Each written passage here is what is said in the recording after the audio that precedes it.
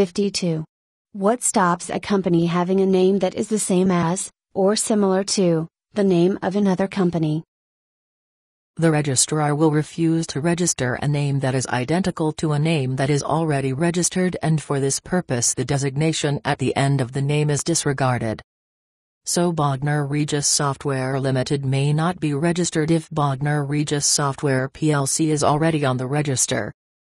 The registrar will probably register a name that is similar to, but not identical to, the name of a company that is already registered.